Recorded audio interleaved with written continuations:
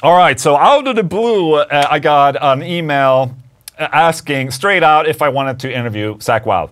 Yes, thank you. I'll do an interview with Zakk Wylde, please. So the next day, I basically had an interview with Zakk Wylde, a 20-minute interview, so not that long, unfortunately. But at least we got a chance to talk a little bit about Pantera and the upcoming stuff and shit like that. I mean, there was so much that I wanted to ask him, but with the short amount of time, he's on like a press schedule. Or a press marathon, I just couldn't ask him everything that I wanted, but I got a short little amount of time. Maybe you will find it interesting. Check it out. What is shaking? What's up, buddy? What are you doing, brother? Oh, I'm about to have an interview right now. What's up? You out walking? Very good, very good. What are you up to now? Are you home or are you on tour? Getting ready to go out and do the Kiss cruise. Damn, you're so busy, man. How do you how do you even cope? First of all, I want to say I really appreciate that you take the time to talk to me for a short bit. I've been sitting here today learning my favorite Black Label Society song, Suicide Messiah, in your new Berserker guitar camp.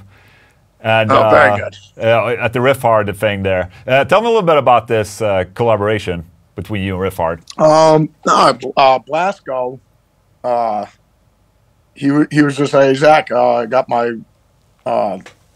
I got a bunch of my buddies that work over at the Riffhard thing, Ale and stuff like that. He goes, the guys were talking about doing maybe like a guitar course thing, and I was like, yeah, well, I mean, I'm always posting bids on social media, whether I'm playing, whatever solos I'm playing. Right. But I never, people always ask me, like, Zakk, can you break down the solo to, I mean, anything, whether it's No More Tears or Mama or I mean, anything, Suicide Messiah or whatever. Yeah.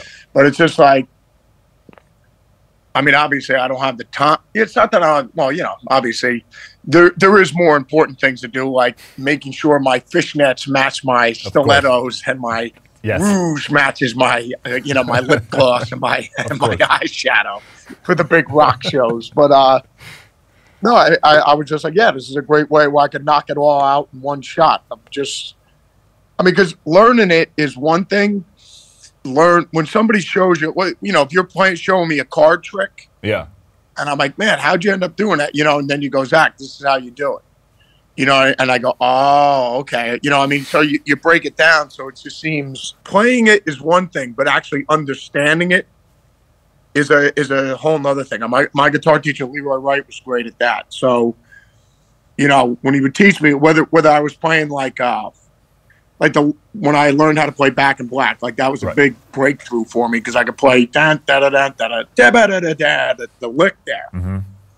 But aside of learning the lick, he showed me, like, Zakk, this scale here, see up here on the octave, this is the E minor pentatonic scale. And then, you find out from that lick where all the scales that connect to it going up the complete fretboard. Right. So it's not that you just learn a lick and you go, wow, I know how to play that. It's like, you know how that works or why it works. Right. It's like, I have no idea. I know how to play the lick, but I have no understanding of what I'm doing. No.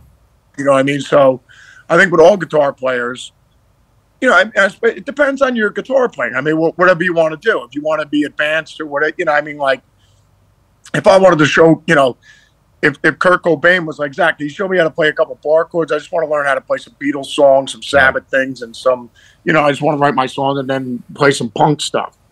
It's like, here, let me show you some John McLaughlin, Mahavishnu stuff, or some, Al Di Meola, from Land of the Midnight Sun stuff, or whatever, or Eruption, or what, the tapping bit. He would be like, Zakk, I don't really need to learn all that. Serves me no purpose, bro. Yeah. It's just like I want to play punk rock songs, bro. Yeah. So it depends on your playing, what you want to learn, So there's nothing wrong and there's nothing right. Yep. You know what I mean? Even down to like holding the guitar pick, the way Steve Morse holds a guitar pick or Eddie Van Halen holds a guitar pick compared to the way Randy Rhoads holds it or Brian May. Yeah. You know what I mean? Or Jimmy Page. I mean, Brian May uses a quarter. You know what I mean? Yeah. So, and it was incredibly interesting to see because it was like you're getting really up close in the series, right? I can see like they're filming your picking hand and all that, and it just it just dawned on me because I caught I've seen you a bunch of times with Black Label, and I went to see Black Sabbath at Dime Bash like 2 or 3, 4 years ago. Oh yeah, down, what was it, in Texas? Yeah. Yes, exactly. And it just occurred to me, like, there were so many times during that set I was like, where the hell did Zakk go? And then you eventually popped up somewhere in the middle of the audience, and you were doing like alternate picking for like 10 minutes straight. And it was like, holy shit, it was so articulate. And now when I saw it in the Riffhard series, where it's like really up close on your picking hand, it's like the movement you do is so big on the hand for some reason, for the right hand, but it's so articulate. And it's really something. It really popped open my eyes because, you know, for me personally, it's all about, you know, the very small effort to make a note ring. And, you know, you're taught to be able to play faster, you have to be, you know, a little slower and a little more precise and, you know, small movements, but you're really moving that hand. Like you said, I mean, it's just, I think that's just like we were going back to, like how it's whatever's comfortable for you, because let's be real. The less movement, the better off you're going to be. I mean, when you look at Michelangelo or you look at Ingve, I mean, and they're both blisteringly fast, or Christian Pelletieri, you know, or Rusty, you know, Absolutely. Rusty Cooley. I mean, all of them play at an insane speed. You know what I mean? It's just like it's complete nitrous speed. But I mean. But it's very little movement with all the guys, and it just makes sense. I mean, the less movement with your picking hand, you know, you want to have as little movement as possible. So, I mean, it's just, but no, for me, it's just, I'm comfortable doing that. But without a doubt, we both agree on it. I mean, it's just like I'm completely aware of the less movement, the better, especially if you're going to be playing fast. Yeah, for sure. I'm a big Pantera fan, and this whole thing that's happened now with you know, the Pantera Tribute thing, and now you're a part of it. Obviously, extremely exciting, and you know, you're the absolute right guy for this. I mean, seeing, you know, your connection with Dimebag and all of that. What was the initial reaction when they asked you about joining the Pantera Tribute? Because it wasn't the first time, right? They did ask you, sort of. When was still alive. I mean, there's always been like talks about it. Yeah. You know, for years. You know what I mean? Especially when Vinny was still alive. So, you know, and it was just like, well, I'll just wait till that day comes. You know what I mean? Like, if you guys decide you want to do it, you know I'm always going to be here for you. Yeah. I mean, of course, it'd be like Mitch and, you know, Noel Redding, you know, Mitch Mitchell and Noel Redding, and asking Eric Clapton if Eric would sing and play Jimmy's stuff and honor him if they were going to go out and do a tribute to Jimmy. Yeah. I mean, of course, Eric is going to do it. You know what I mean? And there isn't even a question about it. Eric would be, of course, I would be honored to honor my buddy that I love. So, I mean, that's the way I've always viewed it. So, yeah, for me, it was just like, well, when you guys call me and you guys decide you ever want to do this, I mean, obviously I'll be here and I'll support you guys. Yeah. So, yeah, I mean, Phil called me up, and then one night, and he was just like, Zakk, you know, I was talking with Rex, we're thinking about doing this, and, you know, we're wondering if you would want to honor Dime. And I was like, well, of course, man. You know, how am I going to say no? Yeah. You know what I mean? It's like saying no to the Dime Bash. You know what I mean? Right. Like, why? What do you mean, no, you're not going to do it? I mean, you know, it's just like, of course I'm going to do it. So, I mean, you know, so now it's just, all right, well, send me the songs and the set list so I can start learning this stuff, man, you know? Have you started? So, yeah, of course. I've been working on it for a while now. You know, I had to get a whammy pedal. I never owned one of those things. So. Are you going to use a Floyd Rose? Brady will probably be running the thing, you know, like how we ran it for Dimebag. So, yeah, I'm a proud owner of a whammy pedal now. So, Are you going to use a Floyd Rose on the guitars? Well, yeah, and I've got my Dime guitars. Right, so, yeah. Right. So are you going to use your Dime guitars for this? Your personal ones? Yeah, the ones that actually he gave me. Yeah, exactly. That makes it even cooler, actually. So, I mean, put it this way: if it was a surprise birthday party for Dime and Vinny, and they were like, "What'd you get us?" and it's like, Charlie and Zakk are going to sit in for you guys, so you can watch you could actually watch somebody play your stuff. Yeah, like they'd be crying, laughing, bro. Yeah. I mean, like they'd probably go, "This is probably the coolest birthday present we could ever have." Yes, watching two of our jackass friends playing our stuff. But also, you know, apparently you're also going to use his rigs, right? like his stuff, or are you going to like? Is it going to be a combination? Yeah, I mean, I got my rig and everything. I mean, obviously, what Dime used that I don't use. I mean, obviously, is a noise gate. Yeah. You know what I mean? So I mean, obviously, if you're going to be doing you know, I mean, my stuff. I mean, it's just pure lightning all the time. I mean, if I'm going to stop, you stop. You know what I mean? I mean, like otherwise, like if I was doing Stillborn, I mean, obviously, when we were doing the record, I mean, I'd step on and off the pedal. Yeah. You know what I mean? In the breaks.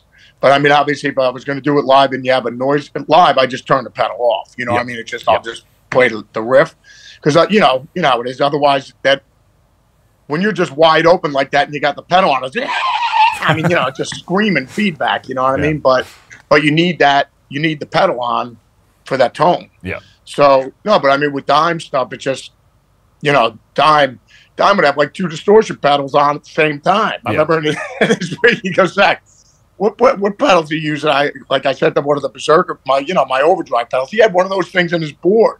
Yes. I was like, I go, Dime, it's probably not even adding anything. You know what I mean? I go, because you got so much overdrive on there. But I mean, for him, there wasn't enough gain. You know, like he loved it. Yeah. So I mean, and you know, and there's an art to controlling it. Yeah. You know, I mean, ask any guitar player if they're not used to playing with a distortion pedal on. Any of our buddies that just play without one, they're like, bro, how do you play with that thing? And I mean, even with my rig, to me, it's not even that dirty. Yeah. You know what I mean? But it's just like, no, but with Dime stuff, you have to have a noise gate on. Yeah. For sure. So now I'm a proud owner of the noise gate as well. Awesome. But are you going to use his amplifiers and stuff? And what? Yeah, we'll see. I mean, when I get together with the guys, or otherwise, I'll just, I'll be using my rig. Yeah. Sure. So you're sitting and practicing. Is there like a particular song or solo you're particularly worried about? Like in terms of... I mean, to me, it's just like, we're learning Randy's stuff, whether we're learning, whether we're doing Mr. Crowley or I don't know or anything. I mean, to me, they're just, it's fun. Yeah. That's the joy of it. I mean, whether we're playing Goddamn Electric, I mean, that solo's beyond. I mean, all the solos are blazing. I mean, they're all awesome. But I mean, no, I just approach it the same way I have to learn Randy's stuff, when I have to learn Jake's stuff, or Lord Iommi, when we're playing Sabbath stuff. So, it's just a matter of remembering all the parts, And it's just amazing, like, now that you're sitting down and working on it, like if we were working on Rush songs or whatever, where you find out all the little trickery going on, and the little bits and pieces where you go, oh, wait, hold on a second, that's 3 times there. That's 4 times over here. You know what I mean? And it's just like, oh, wow. They didn't do it the same on the second time around. You know what I mean? Yeah. So, I mean, because with Black Label, even with Ozzy stuff, I mean, I'd write that stuff as caveman as possible, bro. Right. Like if you're going to be playing the riff to NIB, there is no trickery going on. We're not going to start going into different time signatures here and start breaking things down. It's like AC/DC. It's like you're going to play in 6/8. It's like, I have no idea what that is, but we know 4/4. We can play that. Awesome. Is there any personal favorite song that you look forward to playing? No, I mean, it's just like playing when I'm doing the Zakk Sabbath stuff, or when I'm playing with Ozzy. I love all of it. Yeah. Because they're all fun, you know what I mean? Yeah. So it's going to be fun when you're playing Walk. Yes, of course. And stuff like that, or, Cowboys from Hell, or anything like that. But some of the other ones that we got on there, like I mean, New Level and stuff like that. I mean, those are all cool too. But I mean, it's just going through these songs. I mean, obviously, because you've heard them, but I mean, like, it was so funny. I remember with Frank Bello when we were out just doing the Anthrax tour. Frankie's like, "Well, Zakk, you know all these songs." I go, "Why would I know these songs?" That's like saying to Dime. Dime's gonna go do. He's gonna fill in for me. And in Ozzy, and it's just like, because let's say I could do it or whatever, and it's just like, well, Oz, why don't you have Dime come out and do while I'm gone for the month or whatever, to fill in for 3 weeks or whatever. Yeah. And it'd be like, well, Dime, you know all these songs, Miracle Man, No More Tears, Mom. Dime would go, and why would I know them? Yeah. I mean, people sort of expect this from you. I don't know these songs. Yeah. No. No, just because you're Dimebag's friend, you should be able to know his song. To sit, learn them, yeah, totally, man. I mean, it's just like no different than working on the Sabbath stuff or when I'm doing the Experience Hendrix thing. Right.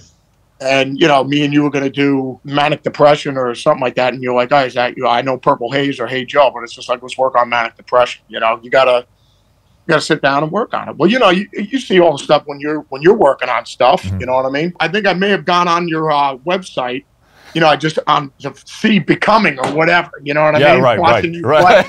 Right. Well, that's the thing. Like, even if any of these things that I got stumped on, I was like, what the hell is that? It was just like, I would just go how to play, Hostile or whatever. You know what I mean? And it would just like, I'd go onto YouTube and just see all these other amazing players playing this stuff. That's the thing. That's the thing too. People think that just because I did a cover once and nailed the solo for one take, that I know the stuff. But it's gone like 2 minutes after you record the stuff. So no, because then you're on to something else. Yes, exactly. No, I mean, for me, that's the whole thing too. Playing it with the record is one thing. Yeah. But then you take the record away. It's like, all right, play it for me. Yeah. Because I mean, playing it with the record is. It's because it's the guideline. Yeah. It's like color by numbers. You know where you're going. Exactly. But I mean, it's just like we're taking the GPS off your car. Mm-hmm. It's like, all right, do you remember how to get back down to Hollywood? You're like, Zakk, I have no idea. I was following the GPS the whole time. It's been fun. I'll be seeing the guys, I guess, in next month. Oh. I'll be hooking up with the fellas. So, and then we just start going over everything and just go probably light pads, go over it nice and quiet until we can start. So we start firing it up and just go full volume. That's awesome. I'm extremely excited. And I hope you guys bring it to Europe as well. I think I have to come over just to US if you start playing there, just to go watch you. Yeah, I mean, obviously we're doing these dates down there and whatever else the fellas have planned, I guess we'll find out. Yeah. Before we end, do you have a good Dime story you could share? Well, I remember when we did the Guitar World cover for with me and Dime in the camo with Nick Bocott and stuff like that. I remember it was right around Christmas time. I went down there, went to Dime's house, and then the debauchery and then the Animal House berserking comedy just it was out of control. I mean, just pure comedy. But all I remember is I missed my flight. They got me to the airport, ended up missing the flight. Then I just went to the bar for a while. Then I just went to a hotel room. And then I remember I fell asleep or whatever. But all I remember is Barb was not happy about that one because I missed the flight. And she was in New York with the kids at the time. And they had to be 2 and 3 years old. So...